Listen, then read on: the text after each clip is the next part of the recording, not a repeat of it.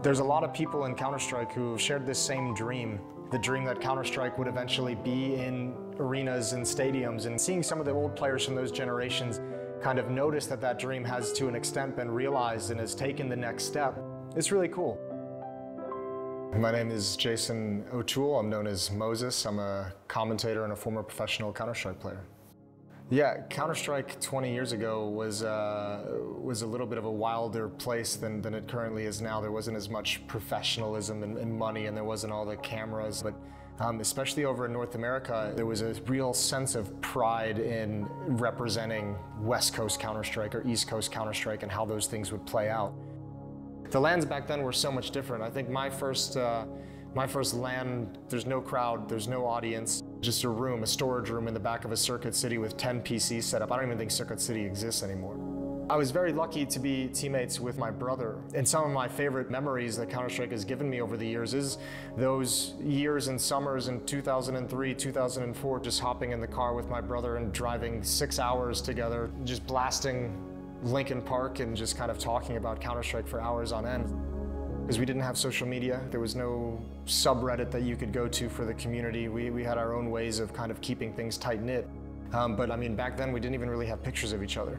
You would go to LANs without even knowing what your teammates looked like. You would just kind of show up and be like, oh, you're this guy that I've been playing with for the past year. So it was fun, and it was weird, like meeting all those people and forming those friendships.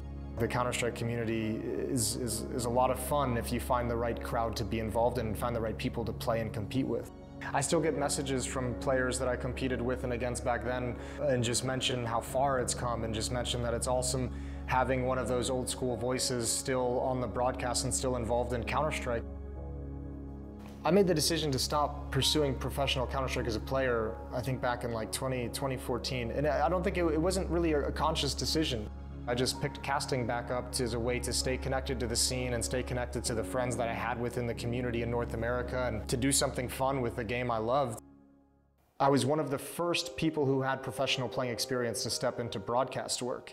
And I felt like I had a voice at that time that no one else could provide to give insight into the thought process of being a player and the romantic story of how tactics change and across a single map and the decisions that teams and players are making and how they adapt across a half of Counter-Strike.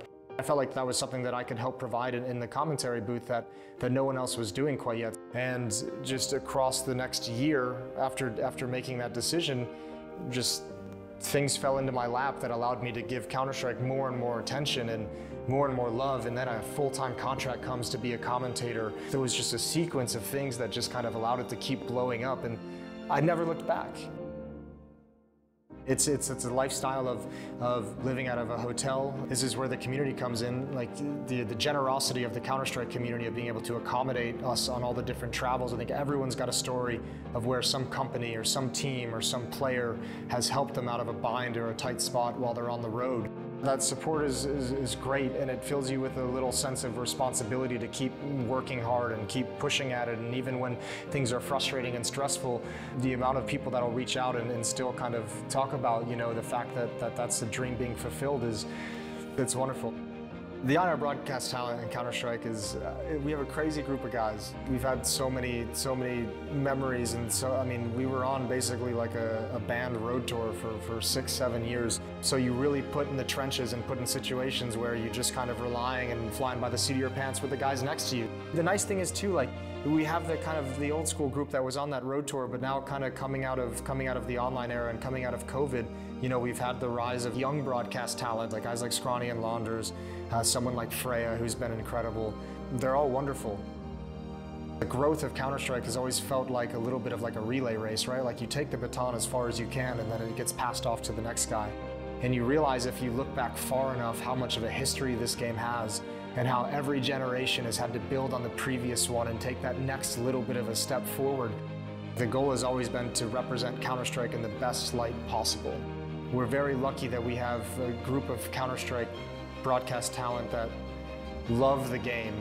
This game's only going to keep growing and getting bigger, so I feel excited and honored and privileged to be on the broadcast for it, while also acknowledging that job's not done. We got plenty more in the future, and that's all you can really ask for at the end of the day.